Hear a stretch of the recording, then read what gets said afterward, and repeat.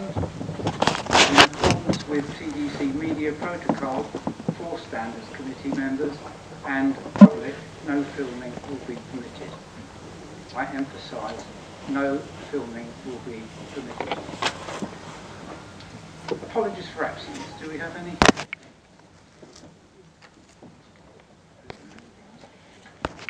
We have apologies from Councillor Way. One councillor. Minutes of the previous meeting have been circulated. Is it your wish that I sign those as a true and accurate record of the last meeting? We all agree? Any against? Any abstentions? Sorry, on page 1, I did draw attention to it from one of the officers. Under 47, Members' Code of Conduct, Disclosure of Interest and Standard Arrangements. We obviously noted it, but we also had an action from that. We were asked to go away and fill in forms. I don't know if it should be a bit more than just noted. We had to all fill in a form about the £100 issue, because most of us sort of felt, I think, 25 was enough. And when it came to full council, I was surprised to see £100 was the figure. It became a bit of a public story. I think the majority of us elected members thought 25 was fine. So that needs to be somewhere more than just noted, that we noted the report, because we actually had a discussion. Thank you. Yeah, thank you, Chairman. That was part of a questionnaire which does raise a number of questions on the current code of conduct and the regime as part of a review. In fact, the response to those questionnaires are being collated to be sent to the Standards Working Party, which is a member-only working party, who will consider it first off. It will then go to Constitutional Review and come to Standards. And I do think that's probably one of the areas that will change, but we'll obviously see how that comes through to Standards, being recommended, I say, first by Standards Working Party and then by Constitutional Review. Any others? I'll be quite happy to approve those with that amendment.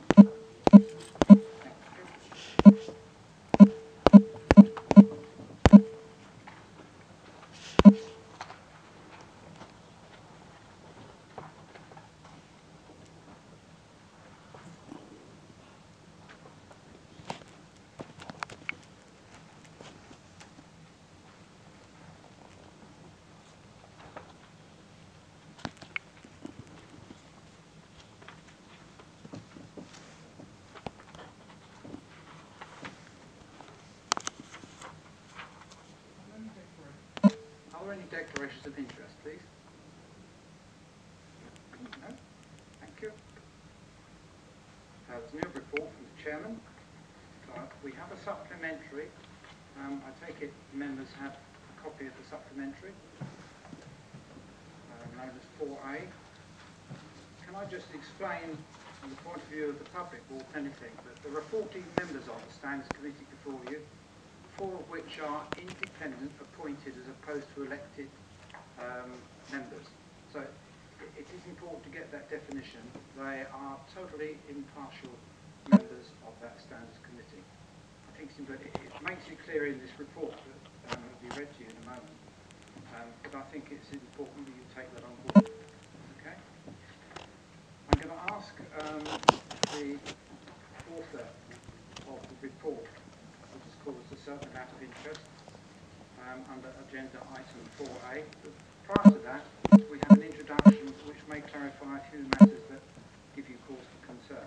So can I introduce to you Joanne Pearman? Thank you, Chairman. This report is presented by the 4 independent members of the Standards Committee, and it reflects the views of us all. Following the changes to the standards regime forced upon the Council by the Localism Act 2010, Thanet District Council opted to retain the Standards Committee. The current independent members of this committee were reappointed or appointed for the first time in July 2012, and this signalled a welcome commitment from the councillors to foster high standards within the Council.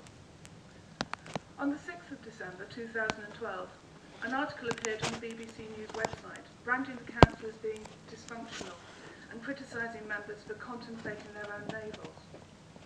Since that article in December 2012, nearly a year ago, much of good has happened in Thanet. Councillors have continued to work hard on behalf of those who live in their wards, and some major projects are beginning to come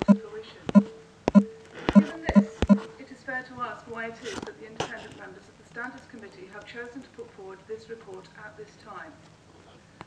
To be clear, this report is not aimed at any individual councillor or at any particular political group.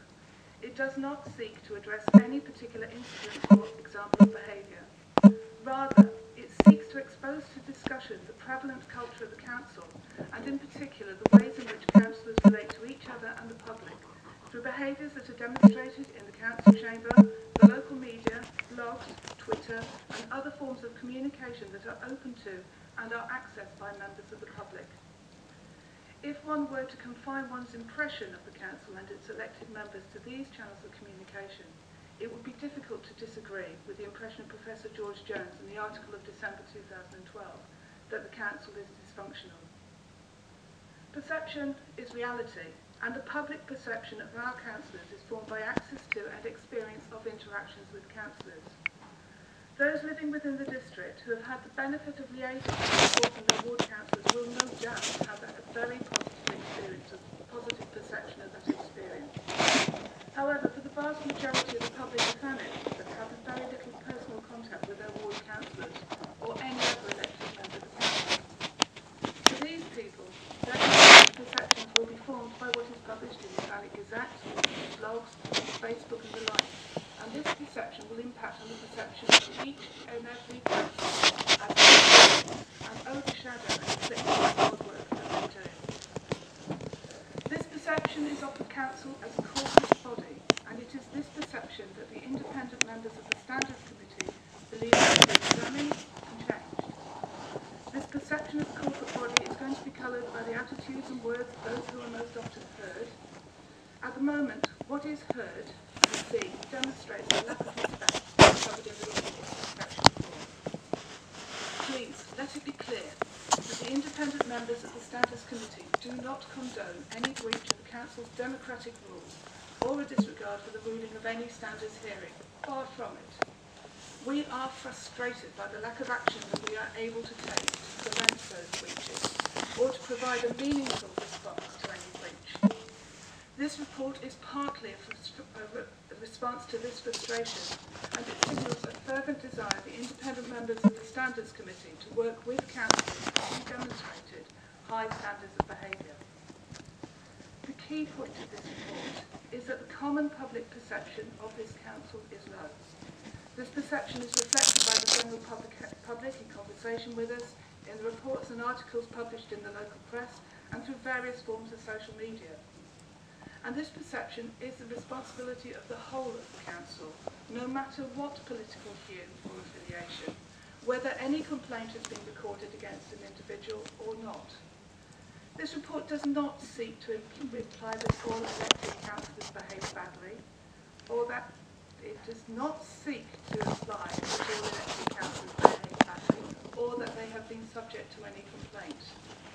But it does recognise that all members of the council have a corporate responsibility for the council as a whole, and thus the perception of the corporate body in the minds of the public. This report is intended to be a call for discussion and for an opportunity to address the public perception of the council as a whole. It is not, as I have said, intended as criticism of any individual or any political party, and it seeks to be an opportunity for all councillors to consider how best to move forward and to demonstrate from all sides of the council chamber the community leadership that the people of Thanet so desperately want. Thank you.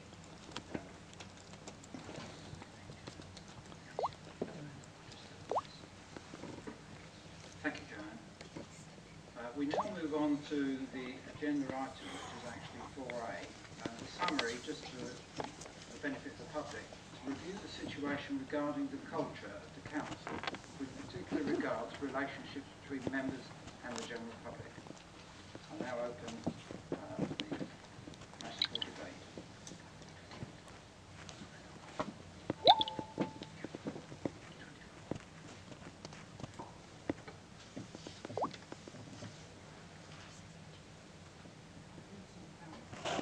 Some councillors under 24.1 wish to speak.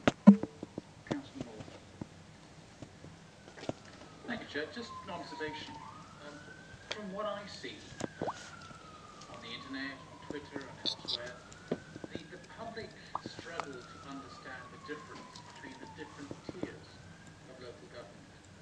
They certainly struggle to understand the difference between town councillors, parish councillors, district councillors, and county councillors, and invariably they lump them all together in their imagination as being these problems, rather than focusing on a specific issue that they can identify as the problems that they feel most aggrieved about.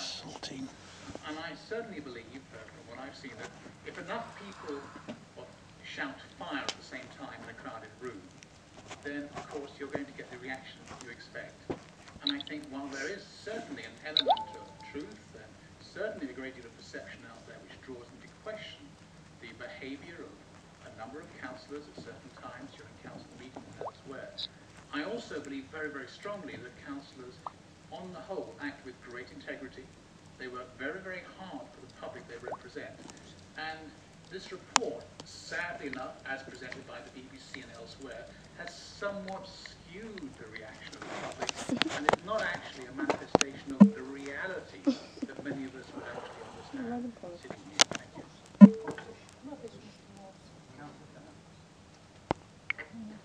Thank you, Chair. I am speaking tonight as the portfolio holder for this area of the Council to deal with democratic services and governance. This report refers to the misconduct of some councillors. This report, with all of its sweeping statements, starts by stating that because of the Localism Act, brought in by central government, the Standards Committee cannot take any sanctions against the misconduct. But it finishes with a request to take action, so that puzzles me. But we do rely on a code of conduct, and a comprehensive training session for elected members was delivered on the 22nd of May 2013, and the attendance can be checked of the councillors. Meanwhile, TDC gets on with delivering its services and its projects. As an illustration, at the last Cabinet meeting, we were given a corporate performance report for the last quarter on our key priorities. From 30 projects, 5 were completed, 23 in progress. All of this in spite of severe cuts in our funding from central government. And we continue to deliver a balanced budget and to minimise the council tax increases. TDC functions and delivers its services. It uses the mechanisms and processes stated in its constitution, and it acts upon the recommendations from the Constitutional Review Working Party.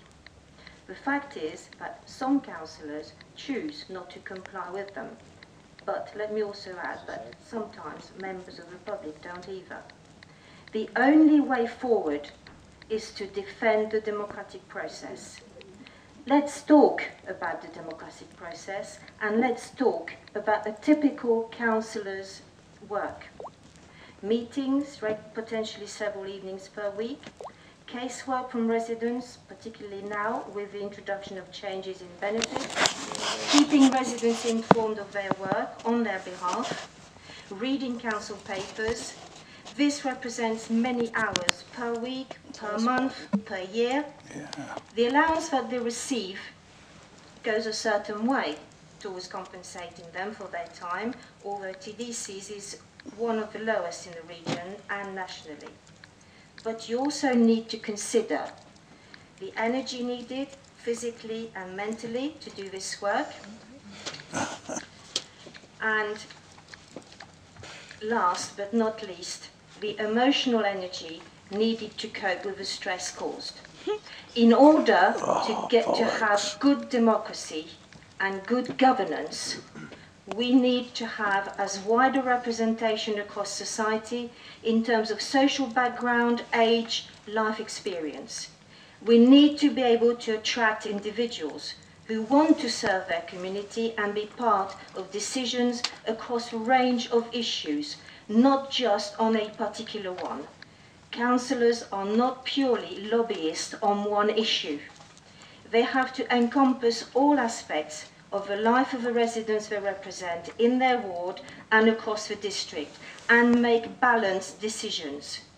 We also need to support all councillors to do their work. Situations and issues are rarely black and white, and councillors need to be allowed to do their work within democratic safeguards. We need to uphold the rules set out in the exercising of democracy. We need to balance criticisms against achievements. This report fails on all these counts. It paints all councillors with the same tar brush, and in doing so, it fails its own equality criterion. It makes councillors responsible for the consequences of decisions made by central government. It does not recognise the existing processes and mechanisms for change in TDC's constitution. It does not consider the work in progress by this administration to address the legacy issues through the publication of a cabinet report on probity and reputation, and the fact that at times we have not been afraid of calling upon the police to assist us. The Probity and Reputation report published in April 2013 contains a review of key policies and procedures. The Cabinet also asked the Constitutional Review Working Party to reconsider the issue of filming. Its recommendations were put to full council and agreed. The decision was that our meetings are open to the public, they are filmed and files made available on TDC's website. If accredited media organisations want to film, they can request permission from the chair. These organisations need to show their professional credentials so that ethical standards of reporting are complied with. This is much more than what happens at the House of Commons. The way the democratic process is exercised can be reviewed and altered, but within the democratic safeguards. This report slaps a massive line across the hard work of all councillors and the achievements of the council. It may have a very detrimental effect on staff morale. This report is subjective and lacks scientific rigour. It is not based on facts, but on perceptions. It is fact. Although our hands are tied by central government in terms of what sanctions can be applied, and I did meet with the legal department to discuss this very issue on the 7th of July 2013, we have to defend the democratic process, and we rely on all councillors to adhere to the Code of Conduct. We also appeal to the public to be respectful of the same rules. In this context, blaming all councillors for the misconduct of a handful is plain wrong, and it attacks the very essence of why we are here, including you as a Standards Committee. Let's not forget that this council decided to keep a Standards Committee and chose a model that included independent members.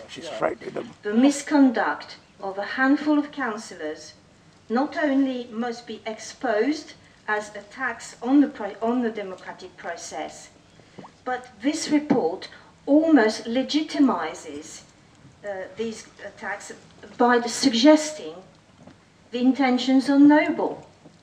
At least the wording could have been misguided, but not noble, particularly when the same disruptive actions are perpetrated time and time again. The real true culprit in all of this is the austerity policy from central government, which creates a situation where each category of residents is having to fight against another to get a share of the ever-diminishing funding. It allows the rule of the mob and encourages the mentality that who shouts the loudest wins. In times of austerity measures, discrimination and prejudice are thriving. We must stand firm and steer clear of a frenzy of irate emotions that can trample on our democratic safeguards so that the right decisions are made, not knee-jerk reactions. That's what you've been doing. Beware of political motives which can derail democracy for small momentary gain. But in the end, we all suffer the consequences of attacks on democracy. I appeal to this committee to note this report for what it's worth, a piece of opinion, and to reiterate its support for our TDC constitution and for the work done by the Constitutional Review Working Party, which regularly reviews and reviews the processes, the policies, and to allow the councillors to abide by the democratic process. Thank you, Chair. Thank you, Councillor. I can't turn it off. You have your hand up, I believe.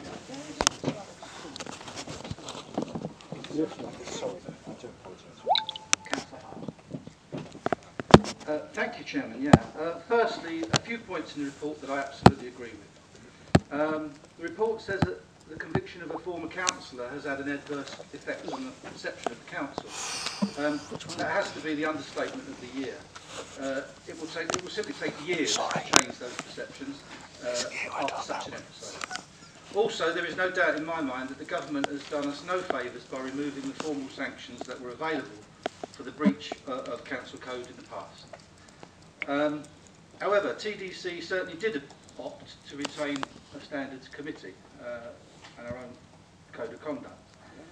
Unfortunately, I find it hard to understand how the independent members, with their experience as outlined in the report, could not have predicted the negative press that this report would generate for Thanet, and that they would not have been able to predict the devastating negative effect on council members and officers it would have. I also note that the independent members say they utilise their experience in the service of the council. Unfortunately, the ambiguous, broad-stroke manner of this report has tarnished every member of this council, good or bad, and has consequently done no service whatsoever for this council. I'm sorry, but that's my feeling. Nowhere in this report is there any reference whatsoever, and it has done, I know it's the introduction we've put it in now, but nowhere in this report is there any reference whatsoever to the vast majority of hard-working councillors who literally give thousands of hours of service to local residents year after year. My wife, for instance, a frontline councillor, read this report at 9 p.m. on Tuesday evening after spending 2 hours dealing with a resident's housing problem. You simply cannot imagine how appalled she was by the way it describes councillors. Neither is there any reference whatsoever to the thousands of hours we spend on committees here at TDC working harmoniously together, cross-party, for the benefit of the district. That's their job, isn't it? The report says, Chairman, can we have a bit of quiet while we're talking? All through Councillor Fenner's report, it wouldn't be appreciated, please, if you would kindly be quiet in public gallery to give members an opportunity to have their say. Thank you, Chairman. The report says there have been no changes in behaviour, but I think there most certainly has been. The two main parties agree on large areas of the council's business and agree to differ on some individual matters. That's politics and always will be. Where I believe there has been recent change is in the general attitudes towards standards matters. I'm pretty certain that virtually every councillor will agree that there is now just one particular councillor whose anarchistic tendencies and total disrespect for the chairman of committees, the chairman of the council, the constitution and procedures is trying to bring the council and every one of us into disrepute. This manifests itself yet again at a scrutiny working party only this week, where the chairman had to postpone a meeting due to total disrespect. The culprit appeared to actually want the chairman to call the police to evict him from the meeting. 3 of us group leaders present at the meeting expressed our profound disappointment.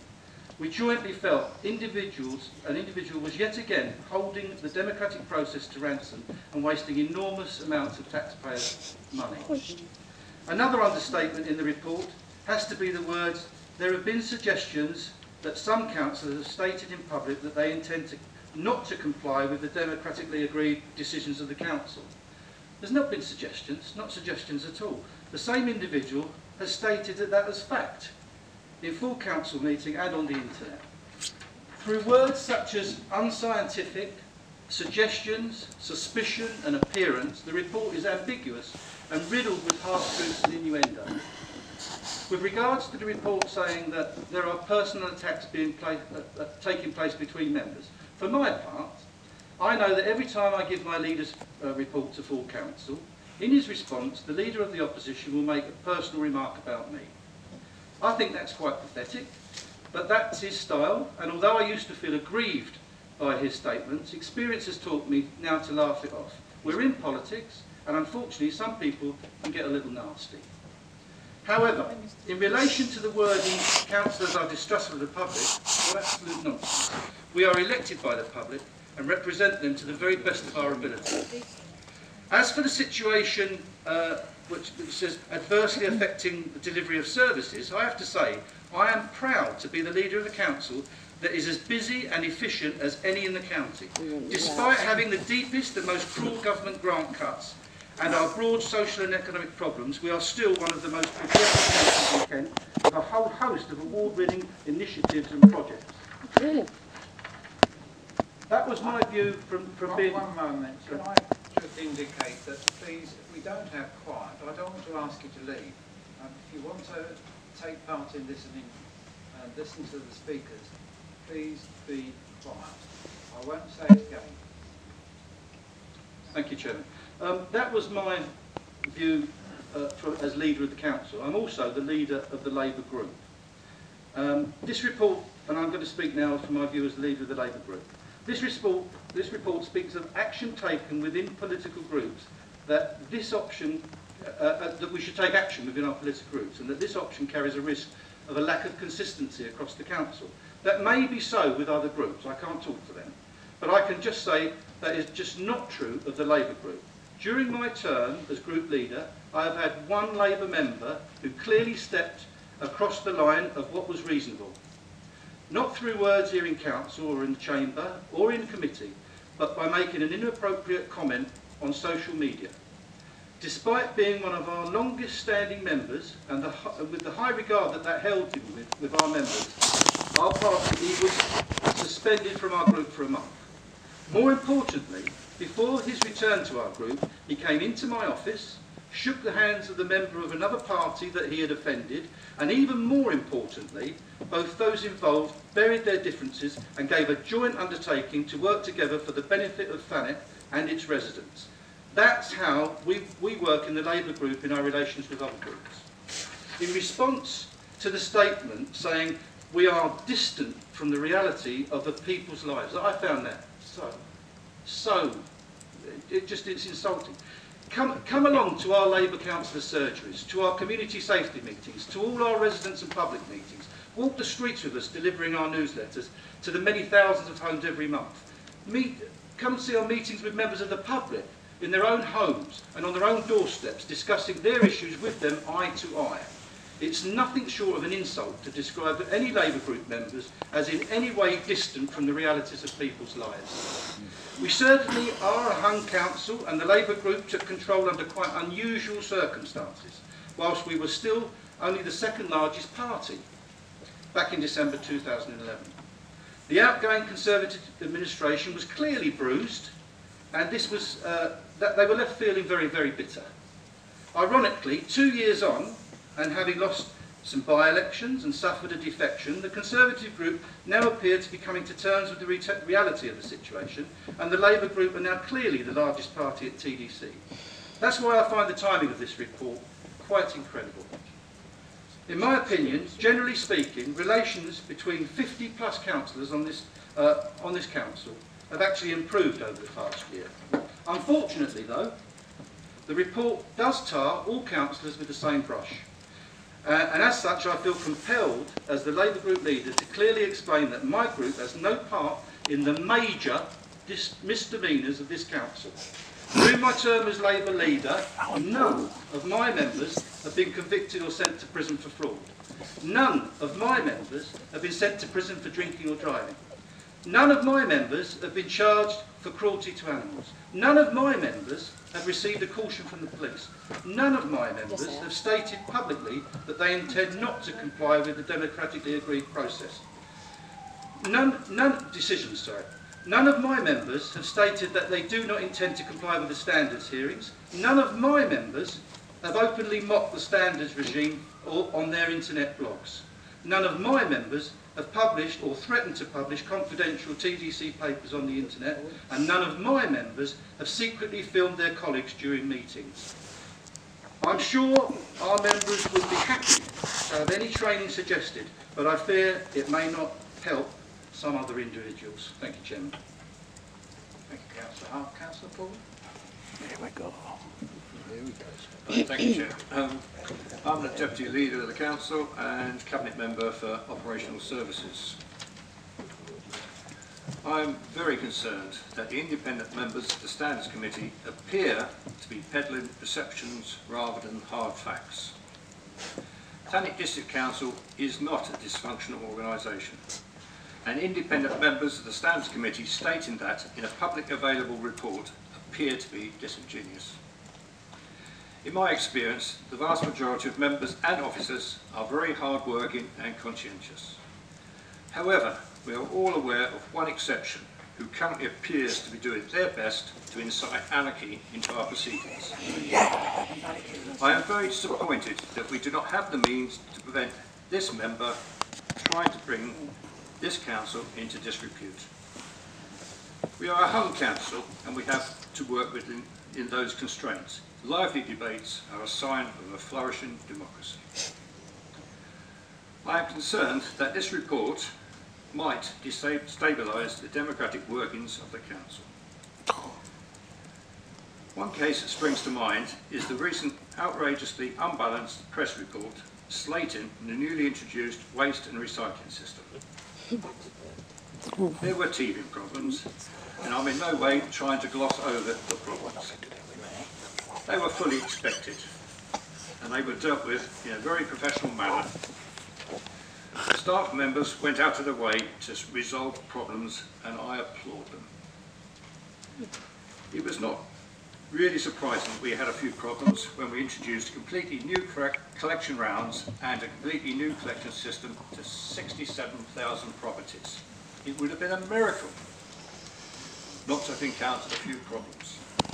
The facts are that the recycling rate went from 26% to 49% in 2 weeks. And the collection rate was 99.45% and improving all the time, though this is still slightly below our normal collection rate. I would suggest that it is repeated falsehoods, malicious gossip and unfounded rumour that are the main problems we face. And they really shouldn't be repeated by people who really should know better. I would recommend that the option you should adopt is to let group leaders deal with their members. Thank you, Chair. Thank you, Councillor Paul. Did I see Councillor Mrs Hart? Well, I will just say that the very eloquent speech that you made to start with does not reflect the report that we received. Had that have been in the report to start with, at the beginning, it might not have drawn so much disappointment by, I'm sure, over 50 members of this council who work quietly and hard-workingly along with the officers of TDC, and I speak, I hope, for most parties of this council. Thank you, Mrs Hart. Right. Other members wish to speak? Councillor Wise. Thank you, Mr. Chairman. I wasn't aware we were going to be permitted to speak at this meeting, so I haven't prepared anything. I think I would just like to endorse all the statements that have been made by my Labour colleagues. Clearly there are some political issues that I wouldn't agree with, but that's the way things are. I do feel that in the last certainly 18 months there have been a lot of since the time of the, or in fact 2 years now since the time of the change from one political group to another in control. Things have progressively much improved relationship-wise between us.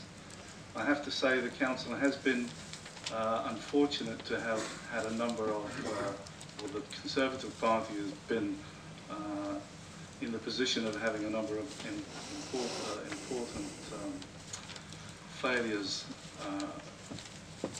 recognised and expressed in the press, and I don't think there's any way that we would want to excuse the behaviour of any of the members of our party who have transgressed. Certainly action has been taken which I think was appropriate to the circumstances. I do think, however, the council, because of the hung nature and some of the individuals who have crossed the floor, has been in a state of turmoil, political turmoil, due to those changes, particularly as the characters involved were particularly media savvy and went to the press with their own stories, and I have to congratulate them on getting their point over and above everybody else's, no matter what the true facts of the situation were. And the situation regarding the various points, exports, live exports, pleasure armour, the Trans-Europa situation, have all been bandwagons that a certain person has jumped on, run with them, used his media savviness to create mayhem. And certainly I know that as a politician, a local politician, trying to just do what you do and do the things, put forward the things that you believe in for the betterment of the area, and pleasure armour, Trans-Europa and live exports, in my view, weren't the big issues that residents expected to get addressed. They simply want the household waste collection, the dog poo, and all the little things that the council is responsible for managing to be dealt with as a priority, and for us not to get involved in all the aggravation that we do get involved in. I would also like to say, Mr. Chairman, I regret to have to say this, but I felt that at a time when there were a lot of things going on that really needed to be dealt with very firmly, you yourself as chairman and the Standards Committee did not help by dealing with some of the transgressors in a much firmer manner than actually should have happened. That is my view. I felt there was a time when strong leadership from yourself and the Standards Committee was needed, and didn't happen, and as a result something akin to anarchy has already been described, has occurred several occasions in this chamber that I'm aware of. Thank you very much. Councillor Mrs. Johnson. Thank you very much, Chairman, and thank you for our telephone conversation. When I had a very busy weekend, as I always do, and my husband will tell you I probably, like many councillors, have a 60-hour week as a councillor. And the people that I speak to and see in my ward nearly always say to me, thank you for what you do. Total strangers on the bus say, thank you for what you do. I am upset. I am very upset. I've had numerous occasions, Chairman, where I've had anonymous letters, I've had false allegations, I've had reports to standards by a minority who get together, and I take it all because of the importance of the work that I do as a councillor. I think because I spoke to you on the phone that Ms. Kerman has actually altered her stance this evening. This report, if you read it as a stranger, which the press and everybody else has, makes us look as if 56 of us have something to answer for. There's words like corruption, secrecy, how we behave in public. It makes it sound as if 56 of us behave badly. I'm as good as anybody with the political knockabout. It's part of what happens at full council. Anyone who knows anything about politics knows we do spark off each other. But actually, at the end of the day, and I'm sitting beside Mick, we work together, we get out, these councillors along here, we work together.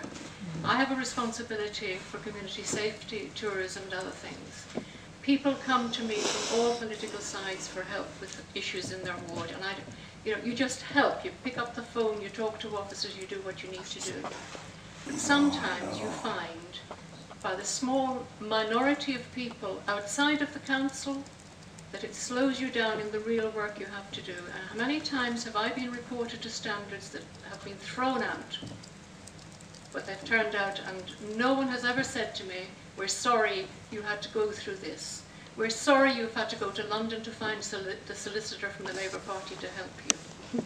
Malicious, unfair allegations. Oh dear, oh dear. I can't repeat some of the things that have been said about me to destabilise me as a councillor, but nothing has upset me more than this. Nothing. God. And I think an apology is due to the majority of councillors cross-party who do nothing but help other people. Christmas Day I get phone calls from people who have nobody else to phone. There is nothing in this report to say it's referring to a minority of people who are badly behaved, who ignore the standards, things that we decide on here.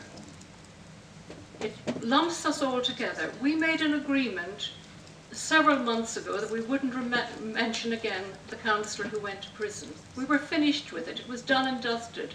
It was something that was raised with me that I reported quite rightly to the monitoring officer that led to that conviction. I'm done with it. Someone gives me something that's unpleasant and I report to an officer and I stand back and let the police get on with it. We have 2 more at the moment that have gone to the police, historic cases. That's what we do as elected members. Our integrity in this is absolutely challenged. I've had a threat to kill me one time. It's not as bad as this. And I think an apology is due. Thank you. Thank you, Councillor. Councillor Nicholson. Yes, Chairman. I'm going to be asking some questions, and perhaps Mr. Patterson can have a pen ready, and some of these can be answered. I know what you said at the beginning, however, that shows the classic example of shutting the stable door after the horse is bolted. We've all seen what's in the press, including this was a Standards Committee report. No, it wasn't. It was not. It was 4 individuals of the Standards Committee. But as I say, I'm not going to go over all the things that have been, some of the things that I'm going to raise have already been raised. However, within the report, it talks about recent comments made by some councillors toward members of the public in public meetings, yeah, have been less than respectful. And I would like to know, were there any disrespectful remarks to councillors in these public meetings from members of the public? And also, what examples can be given? It then goes on to say there's been suggestions that some councillors have stated in public they do not intend to comply with the democratically agreed decisions of the council, in the full knowledge that there are no meaningful sanctions. So some councillors, I want an answer tonight. How many councillors have said that? Yeah. It then goes on further in that same section, which says that the independent members of the Standards Committee have no doubt that these actions are taken with the noblest of intentions. That beggars belief to say it's a noble intention.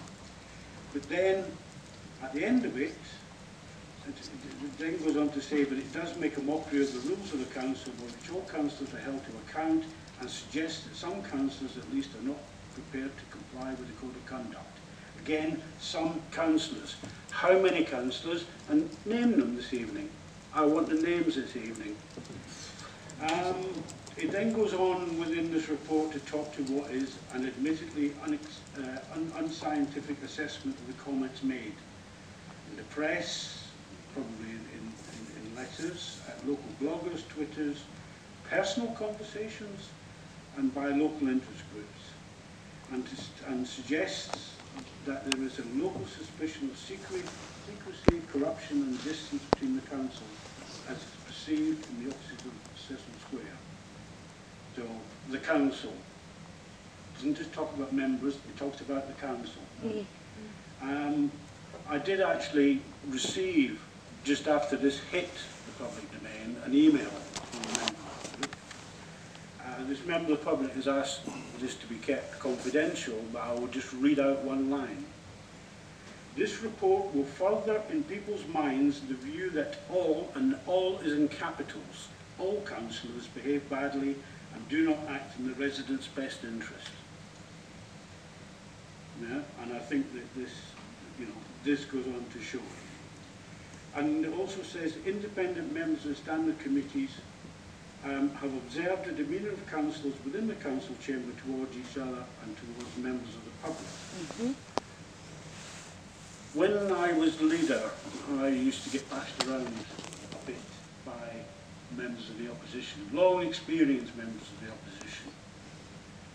And one particular one who had given me a bit of a rough ride one evening, he came up to me afterwards and he says, "Don't worry, it stays in here. As soon as we walk out that door, it's forgotten. It stays in here. It's political knockabout."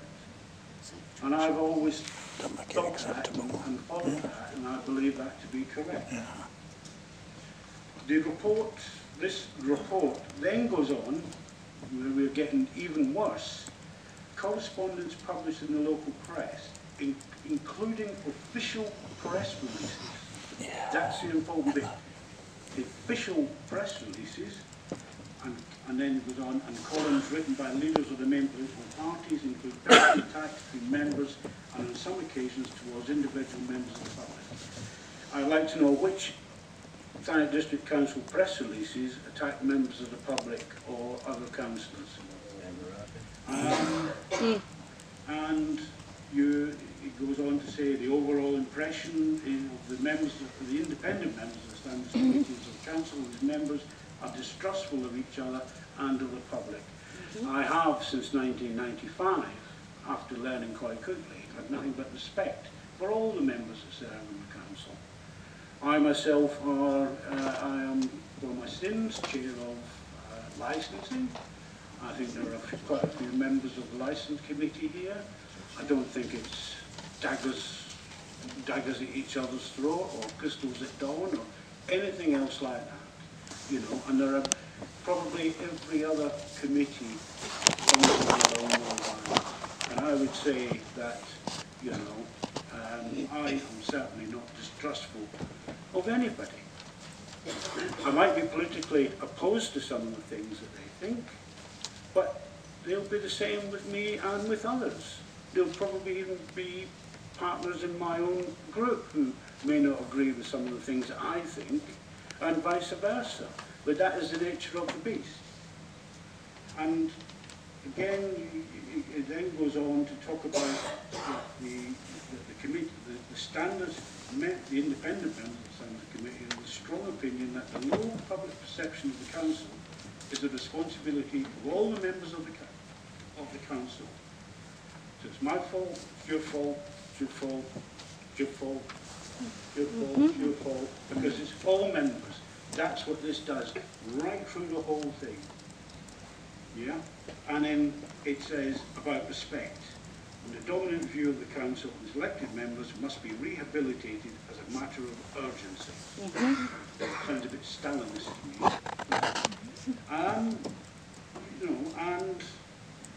And it says that in order to do this, the all councillors should demonstrate respect in all aspects of their work, including, but not limited to, their dealings with each other, with officers of the council, and crucially, with the public. Well, I certainly have plenty of dealings with the public in my ward, and I have never been disrespectful to them. I don't think I've ever been deliberately disrespectful to any colleague of whatever party, whoever they are.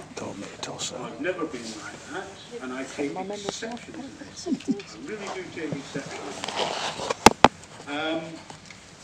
I'll finish by saying councillors are bound by a code of conduct which has several principles. One, we must treat each other with respect. Well, certainly, the independent members on this committee have not treated the 56 elected members of Thanet District Council with respect. The code also says we must not use our position to bring the council into disrepute. Well, I say to you, I say to members of this committee and anyone else in this room, that this report, and thereby the people behind it, have used their position to bring Thanet District Council into disrepute, which has been clearly shown in some of the more lurid media outgoings. Thank you. There are a number of questions you wanted answered there. I don't think it's practical to answer them this evening. If you care to put that in writing, we will answer them in writing. Well, I'm very disappointed considering that this has gone out into the public domain, but you won't answer the questions. Yeah, quite right. Councillor Moore? Thank you, Chair. Well, I'd like to support the views of Councillor Nicholson. I'd also like to comment that I think the public would rightly expect that in the council chamber, that councillors would engage in robust exchanges, and they should, of course, be kept in the chamber. Politics aside, that is a natural function of political life because we are representing both sides of the political equation. And we would expect it to actually work very, very hard in getting our arguments across. But on a second note, one was concerned to me. I had a colleague or a business associate call me from Brighton this afternoon. He rather jokingly said, "Are you one of those rogues I saw on television last night?" And I said, "Yes, I was the one in the camera on the far right-hand side. You know, I was fidgeting over there." But the confusion there was that he had taken as gospel's truth the expression secrecy and corruption. And the way it was presented over the last 24 hours was as a fact. It was axiomatic. Thanet district councillors are as guilty of secrecy and corruption. Nothing else was remembered. That is the way he perceived it. And I had to explain to him what the basis of the report was. Not that it was really interesting. He was actually just pulling my leg, I guess. But it is a source of concern because naturally that has spread not only outside Thanet, but to the entire south of England. And people now believe that every one of us, is somehow guilty of some form of corruption, or indeed that we hold our meetings in a secretive manner. When of course we've heard tonight, this is simply not true. And I believe the Standards Committee have let us down very, very badly in presenting this as axiomatic fact rather than as a report. Any more? I'm anxious to get them. Councillor Green. So I shall be very brief because other points I would have made have already been made. I think a very real problem that we have is whether anything we can actually do to deal with renegade councillors has been taken away from the Standards Committee. And I think we are corporately getting slated for the actions of an individual. I think that individual is very largely has stirred up lots of rumours, lots of anarchy. You can always see when there's an issue coming up, you know where that person is going to jump. They have announced publicly that they are going to break basically every rule of the council with the pink papers. 10 years on. I mean, they are, if things are on pink, it's for a very good reason. The council will release them when the right time comes. But it's their attitude and their lack of respect to other councillors, and in some cases to the public. They laugh and totally flout any rules of the council. They're hell-bent on anarchy and causing disruption. And I think the fact that we're totally incapable of actually dealing with this individual is the reason we're all sitting here tonight. And I think this report, and I certainly see a lot of the rationale there and agree with some of it, but I think corporately we're being held responsible for the actions of an individual. And I think if that individual had been dealt with the same as the rest of us would, except we would take any punishment, we wouldn't act like it, then I don't think we'd be here in this position tonight. I've actually spoken with someone from the other end of Kent, and I've spoken with someone from Eastbourne who actually rang me, commenting about the same as Councillor Moore's over there, about the council here, and we're all seen as corrupt. I've had some residents I was dealing with, although they were doing it jokingly, they were talking about the council all being corrupt, and it doesn't help us. I think the issues could be raised, and I think we should really be putting pressure on to be able to take action against people that are a problem, and I think that's what we really should be doing. I don't really think unless we can, I mean, we could take training courses, but the person that wouldn't take the training courses and wouldn't subscribe to anything that come out of it is the one that's causing the problem. Councillor Tomlinson. Thank you, Chair. Yes, I've been quite shocked. It's already been said about the report. When it came through, I actually spoke to a lady at Dreamland where I was on Saturday morning, but I hadn't had a chance to read it all. It has taken me back, and it's already been said by many here. I've been with the authority, 11 years, I think, 10 years.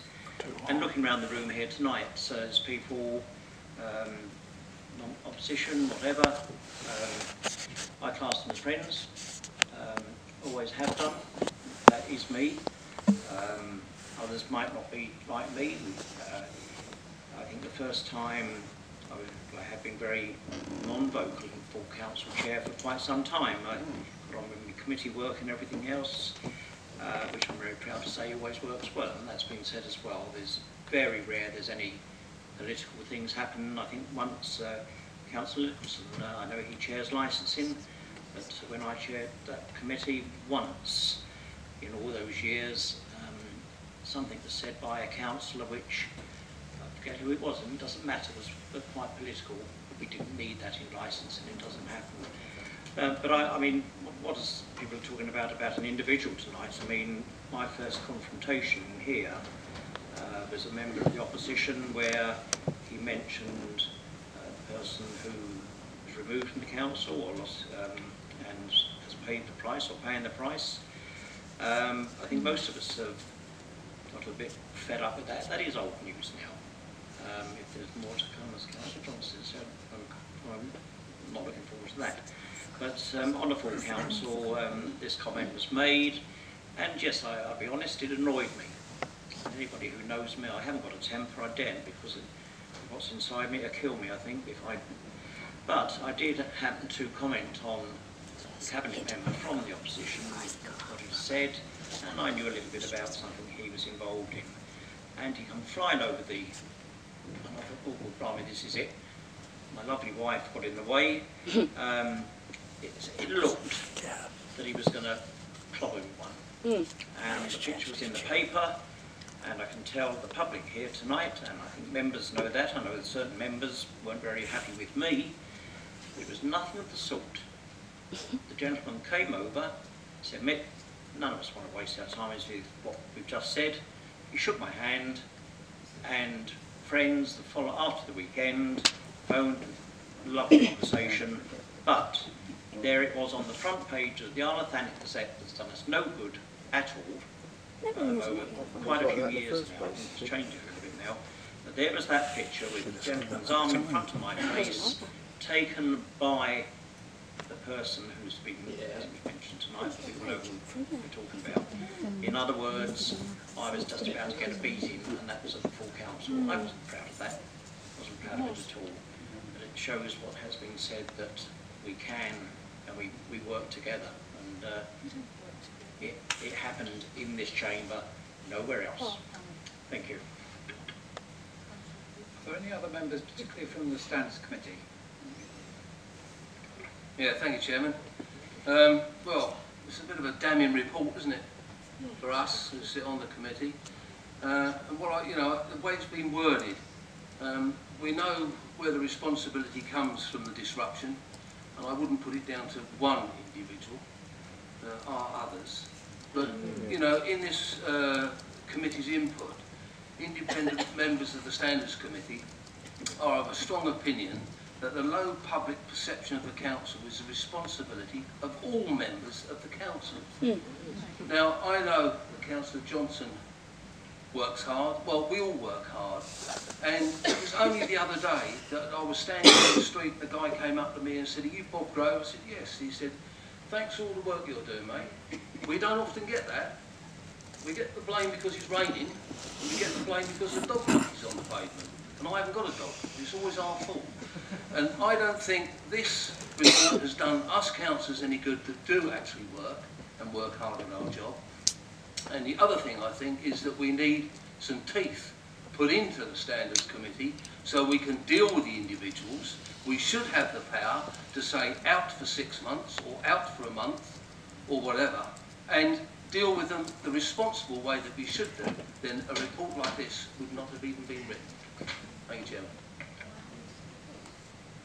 It might be helpful because at the last standards meeting we did report that a letter had been written to the appropriate authority in relation to the very matter we've had a reply literally in the last few days, which I'm happy to ask Mr. Patterson to deal with. Just to remind members that on the recommendation of the Standards Committee, full council agreed that we would write to the Local Government Association to ask them to lobby council for the to lobby Parliament, the CLG in particular, being the relevant department, to consider legislation to introduce some sanctions, and we did give some anonymised examples of some of the issues that were affected Thanet, and we also recognise the limits of, with all the best will in the world, the limits of what group leaders can do.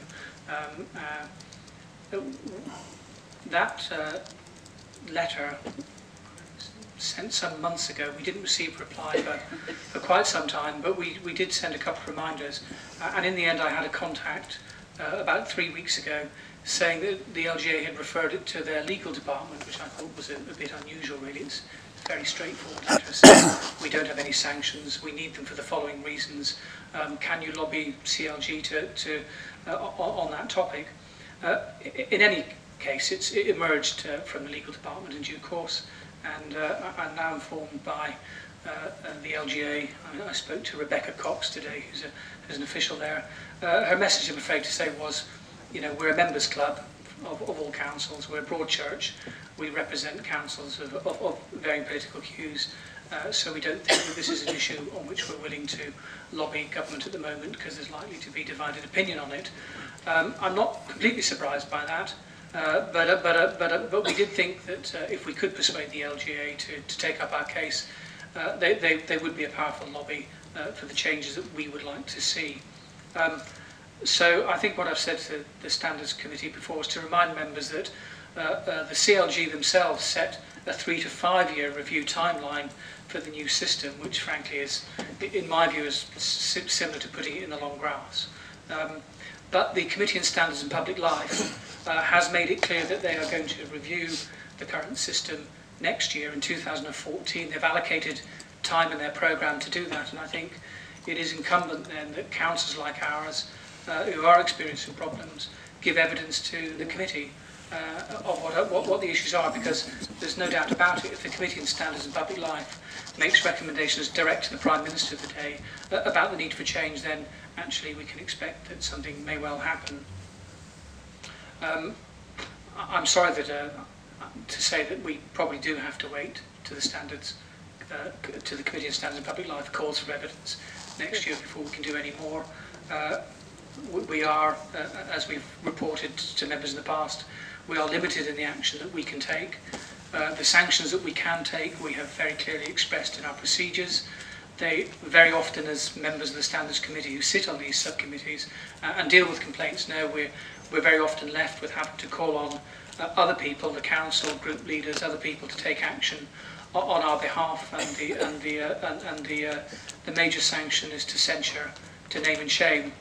And in my experience, and I've said this to members in the Standards Committee, and I'll say it now publicly, that I do think that most members, in my opinion, care very much about their reputation, and that censure, therefore, is and can be a powerful sanction. It shouldn't be the only tool in the box, that's my own personal opinion, but it is, for those members who value their reputation, and that is most members, then sanction is an effective, censure can be an effective sanction and an encouragement to the member in question, to abide by the code in future. But of course, there aren't sanctions for those members who want to disregard the code, I can't escape that fact. It's inescapable that if a member wants to disregard it, then we don't have effective sanctions that can deal with that. Are there any other members that wish to speak? Yes, of course. At the last standard meeting, we discussed about the behaviours. And the arrangement I understood that evening was that you were going to talk to the leaders of the various groups so we could move forward. And I understood that was what was going to happen. So when this report arrived, it was a surprise to me. I'm sorry I was emotional earlier, but I've been here since 1995. And okay, raise your eyes and think it's amusing, but it isn't funny. I'm sorry, Miss Bierman, it isn't funny. My children hear what you said and what you wrote, the four of you. Bullier. Bullier. Sorry. My family hear that I am corrupt and they know that I'm not. I am the Vice Chair of British Destinations, which is a national organisation with people from Blackpool right down to Brighton and Lisbon. And in December, when I go as the Vice Chair to London to that meeting where people are nominating me to be the Chairman of a national organisation, I will be the councillor from Thanet with the reputation for secrecy, corruption, etc. Exactly. Thank you. Excuse me. But, but what I'm saying is, ask the public, would you kindly refrain from the outcome of this is we've just launched our economic development and regeneration report, which again will be affected by this. So when something like this is written, the person or the people involved need to think about the long-term implications. Let's sort out the problems, and the way we were going to sort them out was you were going to meet with the leaders, which I understood happened. I didn't expect, as a member of this committee, for a report to be in the public domain that I heard about from members of the public before I'd even read it. I thought that we would actually maybe even have this paper in a proper manner, and with the introduction we got this evening, which now puts it into a little different perspective. But this report did not. Thank you, Councillor Johnson. A meeting did take place, thanks to the leader. He entertained us in his office, and I have to say it was a very congenial meeting of the leaders and the Chief Executive. Our frustration from the point of view of the independents, as has been said by Mr. Patterson, is that our inability to carry through what is really required by the Standards Committee, primarily because of the Localism Act, or Localism Bill as it is now. And we had a long discussion over some 1.5 hours, and the result at the end really was stalemate, because there was very little that we can do at this stage except to say, as we've indicated, that as and when the opportunity presents itself, then the parliamentary committees will hear our views, shared with other councils as well. I can't report further on that. Are there any other views? Yes. Ziggy. I would certainly personally want to apologise for any upset to anybody. It's never been my intention, and nor was it the rest of us' intention to upset you. You employ us to help raise the standards. That's what we're here to do. Now, you think that this report doesn't help.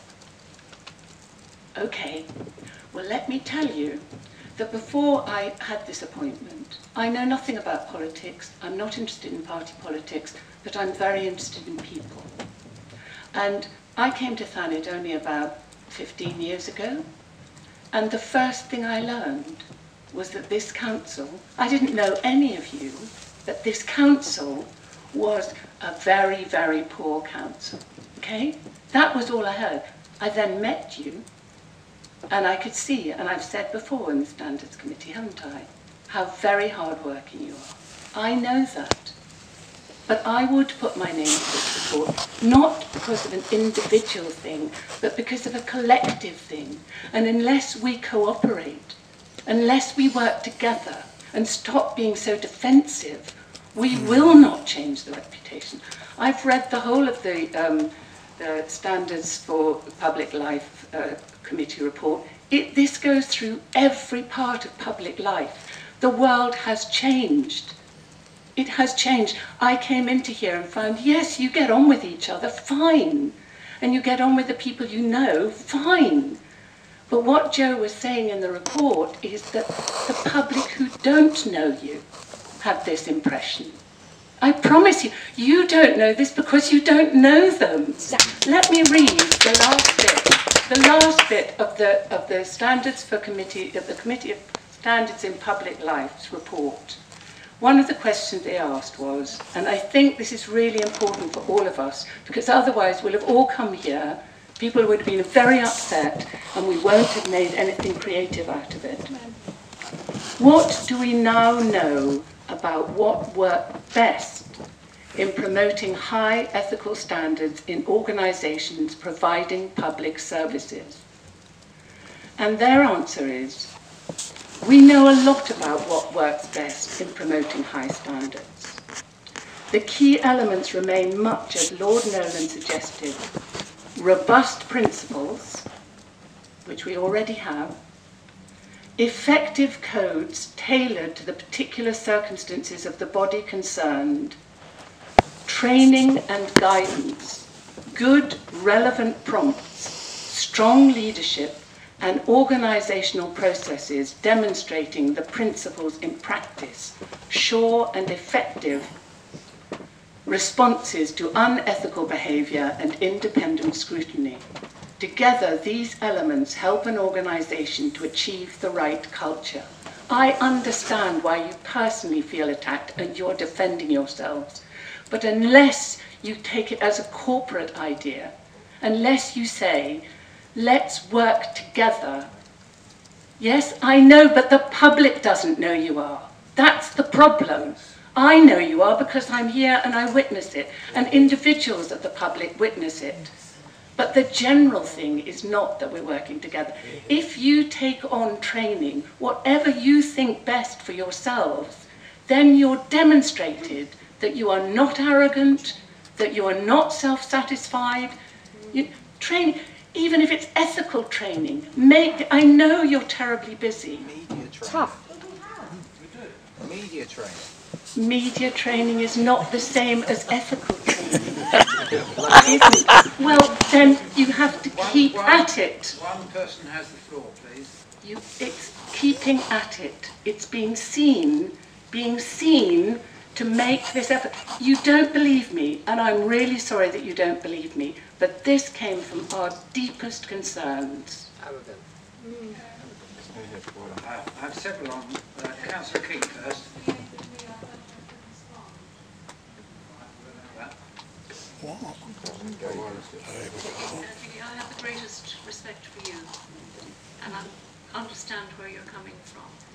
But the information is taken from blog sites, tweets, public perception. There is no way that the authors of this report have spoken to everybody in Thanet, no more than I have.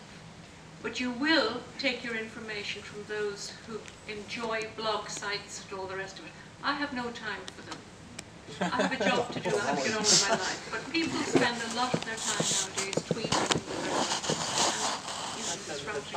We work together on the Domestic Violence Forum. We do a lot of things outside of this council that the public don't know about. But if you take your opinions as a body representing improving standards from blog sites and tweets, and sometimes a press that gets some things very badly wrong. I went to the 1 Billion and Rising fundraiser at the Tom Thumb Theatre, and I was on antibiotics, and because I have ME, and that's why I get emotional, I don't drink, very rarely drink. If I do, I'll have that much.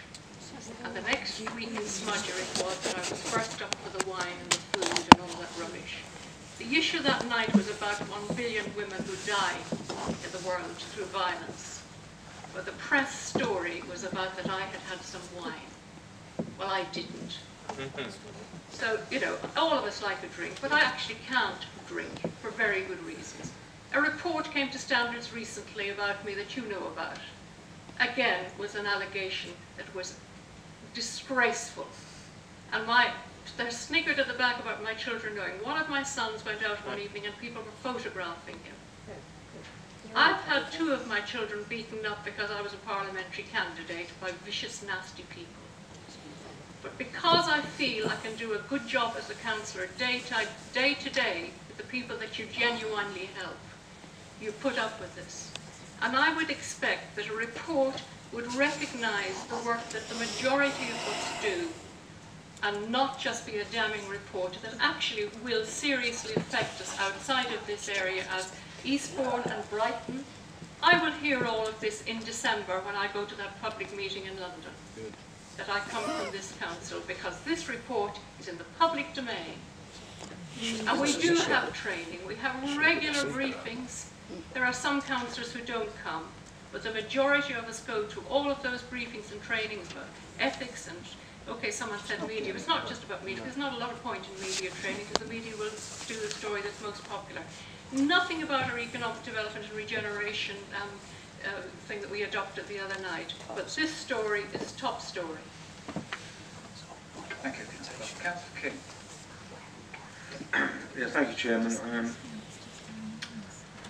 As a former member of the Standards Committee, and I'm sure you remember that the reason that I actually declined membership of it was because of the state we've got into today with no effective sanctions or actions to be taken. I have said before, I say again, I think, you get what you deserve, and this is what we've landed up with. But what I can't understand tonight is, I've listened to definitely some political speeches going on here, but there seems to be very much a condemnation of the report, and I'm actually wondering where that leaves the present committee, because obviously there seems to be a huge difference between the standards members committee, especially the independents, and members. It seems to me that they've given the work of the independents and the committee a big thumbs down, a big vote of no confidence. So where are you going? How are you now going to go forward with such a gap between you? Is there a future on Thanet Council in the present light for a standards committee? Thank you. Something clearly that has to be addressed. We don't disagree with that. I have Councillor Mrs. Hart. Thank you. I'd just like to say to that your report does not reflect your language tonight. Your report actually is inflaming public's perception. You speak to our residents who we deal with. Ask them what they think of us. But the councillors that are on the streets helping them, because they come to us when they've tried every avenue, and they come to us where the bridge that we make that contact with people that maybe they can't make that contact with. You've actually ruined what we try to do on a day-to-day basis. And, some of us have other jobs, and we take being a councillor on as being part of a community and helping our community and working within our community. And your report, I'm sorry, but has done nothing to assist us in what we do on a day-to-day basis. And your language here tonight would be very nice if that went out in the public domain, and not this councillors with an S. It is not councillors with an S, it's not all of us. It's individuals, or a few. And I would like to see the language that's been spoken here tonight by you, the report that you did first off. I would like to see that in the public domain, please, rather than this damning report. And it might address some of the damage that we are feeling.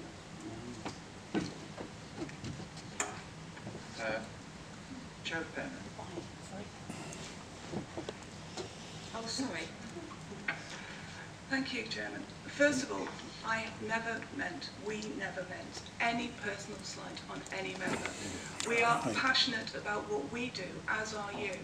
And it is this passion that we want to protect, that we want to make it clear to the community that this is what everybody at Thanet District Council wants to do. Thanet District Council, every single one of us, whether we're elected members, whether we're officers of the council, or we're independent members, we actually care about this council and about this island. What has been concerning us as independent members is that the individual work that you do, and you all do, it doesn't matter which member you are, which political affiliation, where you sit in the council chamber, that work is amazing. The fact that we've got Dreamland back, the fact that things are moving forward, this is all good. What we are observing as independent members is the fact that some of this is being eclipsed, and it has been eclipsed and it's not getting the recognition that it deserves, because there is a perception out there, and it's a perception of the public, not our perception, it's the perception of the public, that there are problems in Thanet District Council.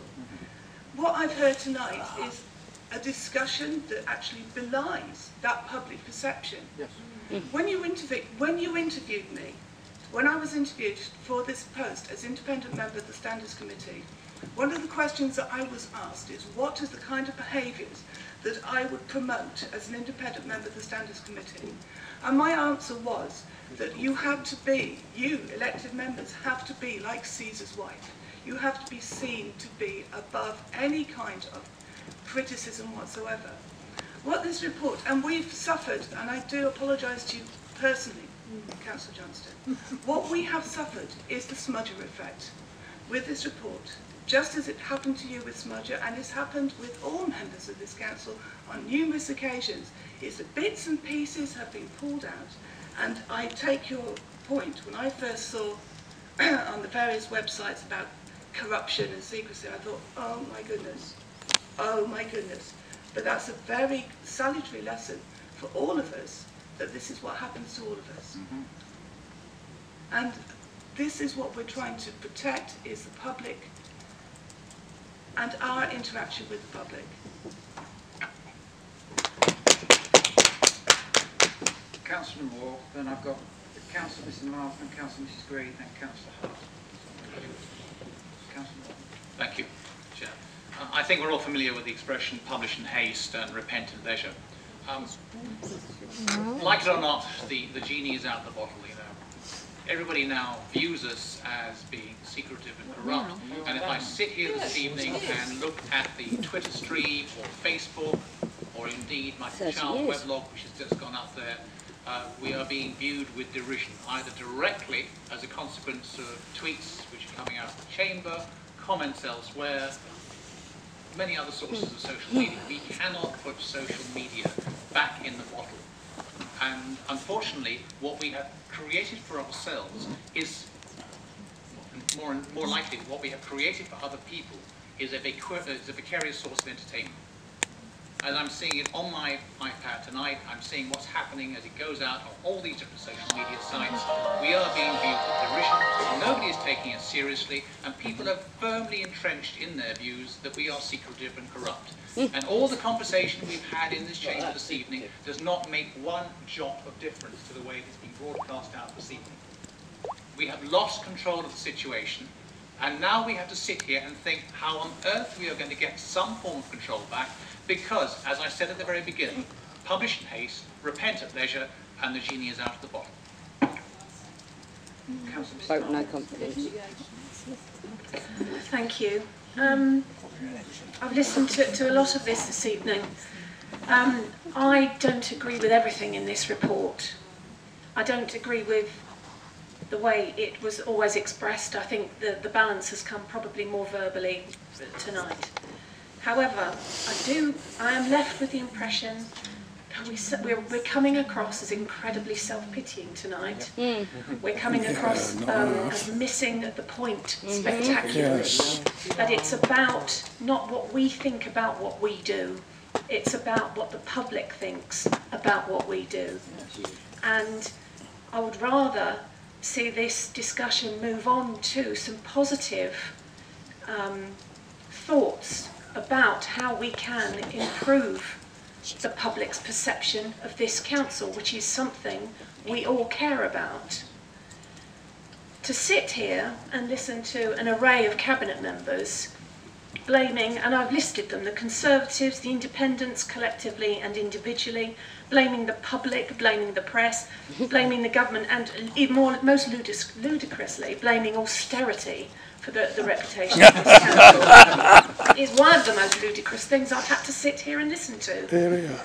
Can we stop this? And as Councillor Moores has just said, can we address the situation where I am a member of a council which has not got the kind of reputation that I have always considered a council should have? I try to do what I can to behave individually. I cannot control all the other members and how they behave. But can we move this discussion on as to some way how we can address the public perception of this council in a positive way and not look as if we're incredibly self-obsessed and navel-gazing. S-O-N, Julie Marson. Thank you for that. This is Councillor Mrs. Yeah, resignations. Thank you, Chair. I just wanted to say I'm not feeling at all defensive. I'm very well aware of the public perception of Thanet Council. I have been since I moved down here about 18 years ago, at which point I would only have to get in a taxi or meet with neighbours or relatives, and if they knew you were standing for the council or on the council, I'd be regaled with stories of fake shakes and God knows what else. And I think that perception has just persisted. I was also going to ask what way there is to go forward. I know training is being suggested, but I'm not quite sure that that is actually going to deal with public perception. We have had lots of standards training regularly. You have the odd individual who doesn't turn up for it, but I'm not quite sure that that's going to change public attitudes. And I do think that is very difficult.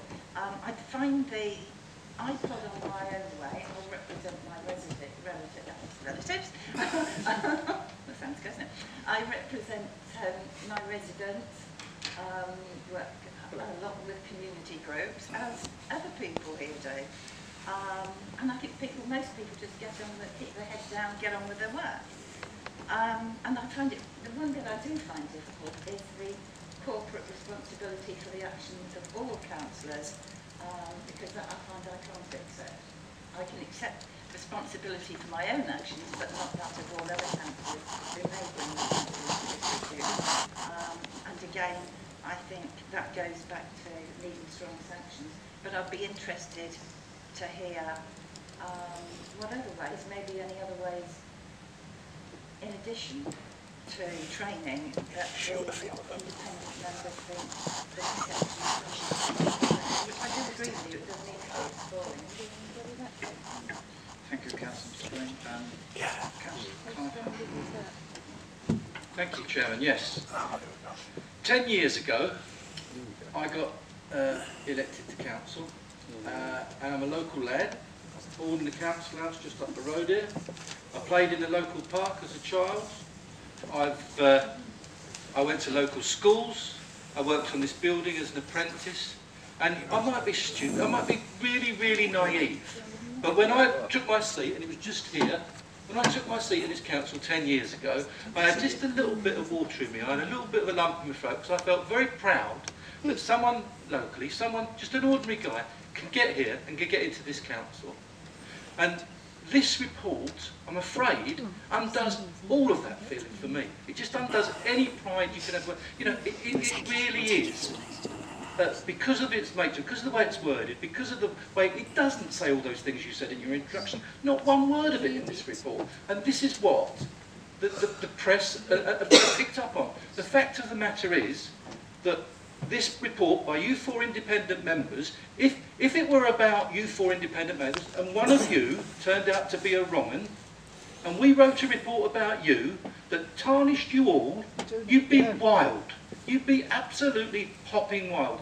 That's what this report does to us as members. And I'm saying to you, you've let the genie out of the bottle. You've done exactly what Councillor Moores has said.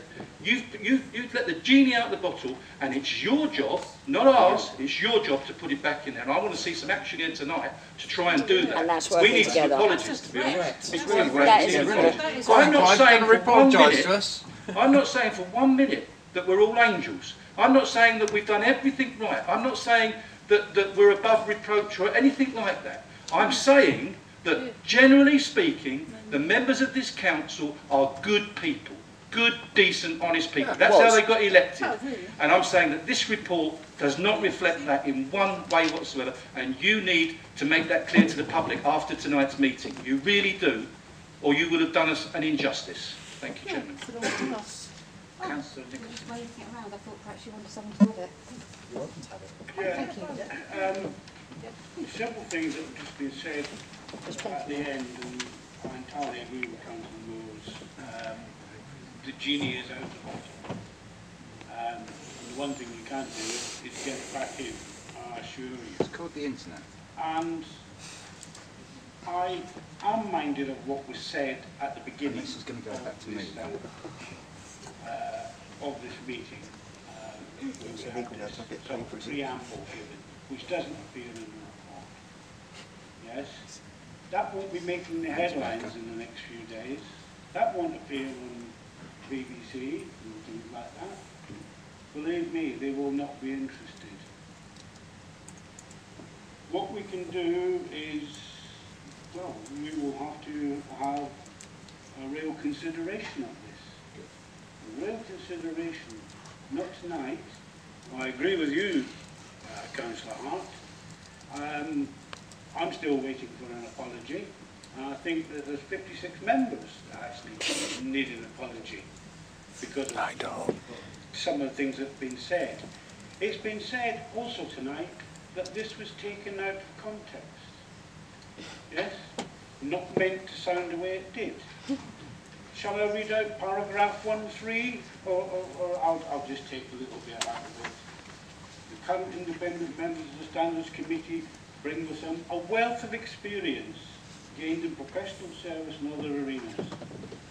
Includes extensive management and leadership gained both in the public and private sectors, including district councils, membership of the bench and other voluntary organisations. And I'm sure very worthy. Are you telling me that you didn't realise what this was going to do? What damage, long-lasting damage, this was going to do? Honestly. Because it should have been apparent.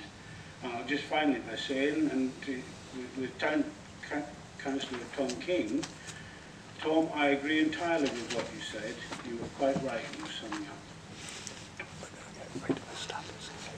I've got one more, which is Councillor Moore's, and I'm rather anxious because we've been an hour and virtually an hour and a half now discussing it, and I'd like to resolve the matter if we can. Thank you. Just to illustrate how reporting spreads very rapidly out of the chamber. A few minutes ago, I said something, and I said something along the lines that we had lost control of social media. This has now been reported out to the council. I've even got the KM now interrogating me on Twitter that we are seeking as a council to control social media.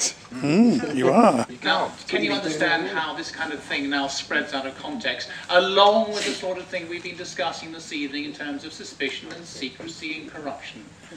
A simple expression, we've lost control of social media, now spreads all the way into Kent, and more coming through into the press. We are seeking as a council now to control social media. It is whispers on top of whispers on top of whispers. And to the gallery, no, we have lost control of social media, if you would like to report that, please. And I think it's the fact that we have no control of social media, that people tweeting in the audience understand that very clearly. I am not saying that any one of us here as councillors is seeking to exercise control of social media. I am in fact recognising that we are in the 21st century and social media runs out of our control as a council. We have to learn to live with that, to work with it, and understand the new mediums of communication. Yeah. Let the cameras in. Let the cameras in. Let the cameras in. Instead of editing and cutting and shutting. Thank you, Mr. Chairman. It's interesting that the social media lobby, insisting that they rule us now and that the democratic process must subjugate itself to them. Having been burned by social media, I do try and limit what I do on social media, and I find, in my personal view of social media, that there's only one step up from dropping a dog turd through your local political party letterbox. Oh, very nice. Very nice. Really showing us respect. And there we have it. Yeah, that's my view of social media, because, and I know some of the individuals who are involved in putting out social media. My good Facebook profiles. colleague here is very reputable in the way that he does things. Is a fine example of what should happen. Unfortunately, there are an awful lot of people who like to put half-truths and mistruths on the blogs, and then they get people who perhaps should know better making comments and taking these half-truths and spinning them out in a way that is uncontrollable. It was a fact that Alan Paul threatened my member of staff. I've got a crime report number about it with a pair of secretaries, and he sat as deputy leader. Yeah. You telling me they don't use threatening behaviour? This is supposed to be about a standards and code of conduct. He sat there. About tweeting and tweeting. Becca. Could we keep quiet up this end, please? Will you please be quiet from the public gallery? You have no right to speak. Point made. Speak through your councillor, but only that way. That don't work. Him? He is my councillor. No, Cttee, hang on. Hang on. Councillor Wise, have you finished? No, and I would like to state that all of us, whether the people sitting in the public gallery or not, all of us got involved with the council because we thought and had views and were passionate in exactly the same way as they are. We decided, we joined political parties because that was the way to get elected. We put ourselves up for election, we were asked to do, and we have tried very hard to do the things that we believe are right, in spite of all the difficulties over finance and the political shenanigans and all the rest of it, to do the things that we believe are right. And if the people who sit in the public gallery who like sitting there tweeting and making comments that are not helpful about what hard-working people are trying to do, then perhaps they should put themselves up next time and see whether the public agree with them, or whether they find that they are in actual fact minorities in the way that they think, and that is actually there is a broader church than they actually represent. But he can sit there and tweet at the same time. So there's double standards. It's all right, I'm prepared to go this minute because this is. If we have one more outburst from the gallery, I shall clear you. You'll have to go out, I'm afraid, because we've got a lot of business to follow this. Clear yourself. Councillor Green. Thank you, Chair. I think we're losing sight of what this debate is about. It's about a report that's been written by 4 individual members. I have a scientific background, and if a report like this came forward without any shred of evidence, there's no evidence of any statement in the report, I would throw it out as totally worthless. And I personally will be very disappointed if the Standards Committee accepts this report tonight. I personally think you should send it back so that every statement in there is evidenced by proper evidence that the statements have some validity. I accept that the reputation of this council is not good, and there are all sorts of reasons for that. But this report is not constructive in the slightest. I'm told that the individual members have vast experience. But why don't they use it to make some constructive suggestions rather than this report, which is totally unevidenced and intended, in my view, to be destructive. I think we've got to the stage now where I would ask you, where do you wish to go with this, and don't tell me. Is that a proposal coming from Councillor Green? I can't do that, Chair. I'm not a member. This is crazy. I would like a make a proposal to the committee that this report is returned to the authors and is evidenced. Therefore, I'll get back my answers to my questions, by the way, in that, and then is represented in a proper standard of format, and then can be reissued if they so wish to. And please bring it to this committee before you issue it. Is there a seconder to that? Thank you. Are we in favour of that, please? Can I have a show of hands? 1, 2. Would you put your hands right up? 1, 2, 3, 4, 5, 6, 7. Those 8. Are those against? 1, 2, 3. So it's all I want is a report naming me. That's what we're after. Ladies and gentlemen of the public gallery, we now have a number of items to follow this. I propose to adjourn for 5 minutes. It's not helpful about